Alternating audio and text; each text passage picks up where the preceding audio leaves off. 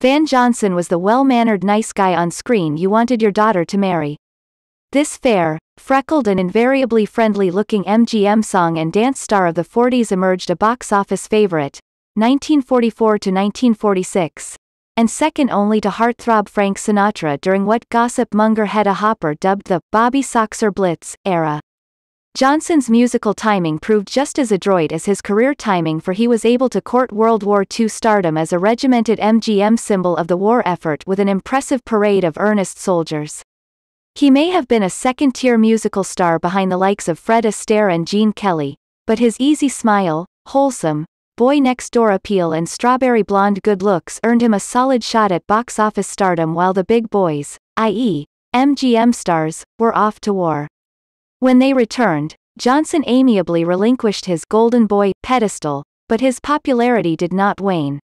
In retrospect, his dramatic talents seemed overly scrutinized, for he was very capable.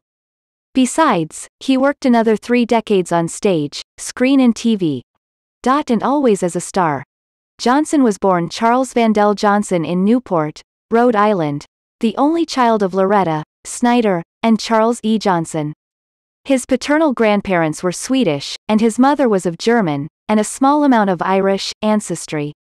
Johnson endured a lonely and unhappy childhood as the sole offspring of an extremely aloof father, who was both a plumber and real estate agent by trade, and an absentee mother. She abandoned the family when he was 3, the victim of alcoholism. A paternal grandmother helped in raising the young lad. Happier times were spent drifting into the fantasy world of movies, and he developed an ardent passion to entertain. Taking singing, dancing and violin lessons during his high school years, he disregarded his father's wish to become a lawyer and instead left home following graduation to try his luck in New York. Early experiences included chorus lines in revues, at hotels and in various small shows around town. A couple of minor breaks occurred with his 40-week stint in the New Faces of 1936 revue, making his Broadway debut, and in a vaudeville club act, based around star Mary Martin, called 8 Young Men of Manhattan, that played the Rainbow Room. He served as understudy to the 3 male leads of Rodgers and Hart's popular musical, Too Many Girls, in October of 1939 and eventually replaced one of them.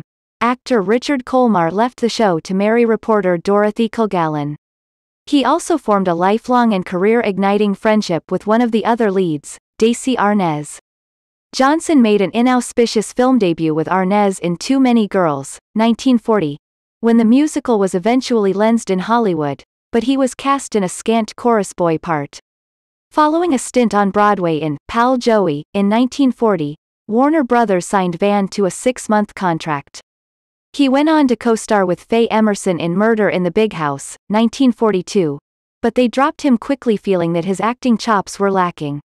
It was Arnaz's wife Lucille Ball, who had recently signed with MGM, who introduced Van to Billy Grady, MGM's casting head, and instigated a successful screen test.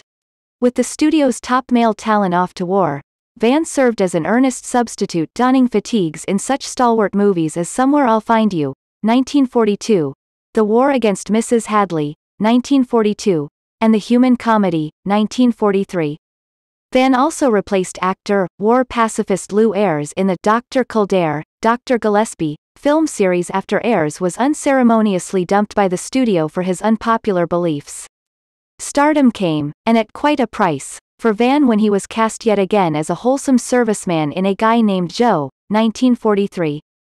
During the early part of filming, he was severely injured in a near-fatal car crash. He had a metal plate inserted in his skull, which instantly gave him a 4F disqualification status for war service. In danger of being replaced on the film, the 2 stars of the picture, Spencer Tracy, who became another lifelong friend, and Irene Dunne, insisted that the studio work around his convalescence or they would quit the film.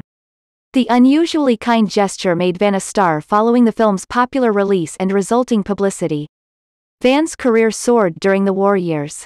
His boyish charm and fair, attractive features made him the resident heartthrob, and he rode on a crest of popularity not only in musicals, Two Girls and a Sailor, 1944, Easy to Wednesday, 1946, but in airy comedies, Weekend at the Waldorf, 1945, and, of course, more war stories, 30 Seconds Over Tokyo, 1944. When the big stars such as Clark Gable, James Stewart and Robert Taylor returned to reclaim post-war stardom, Van willingly resigned himself to second dramatic leads, but he remained a high-profile musical star opposite the likes of June Allison, Esther Williams and Judy Garland. He continued to demonstrate his dramatic skills in such well-regarded films as Command Decision, 1948, State of the Union, 1948, Battleground, 1949, Brigadoon, 1954, and The Caine Mutiny, 1954. MGM's golden age phased out by the mid-1950s and, with it, Van's strong film career took a sharp decline. The studio released him after he co-starred with Elizabeth Taylor in The Last Time I Saw Paris, 1954, while he continued to freelance and show strength in other pictures such as The English Made the End of the Affair, 1955, with Deborah Kerr.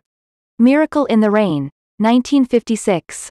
Opposite Jane Wyman, The Bottom of the Bottle, 1956, with Joseph Cotten, 23 Paces to Baker Street, 1956. Co-starring Vera Miles, Kelly and Me, 1957.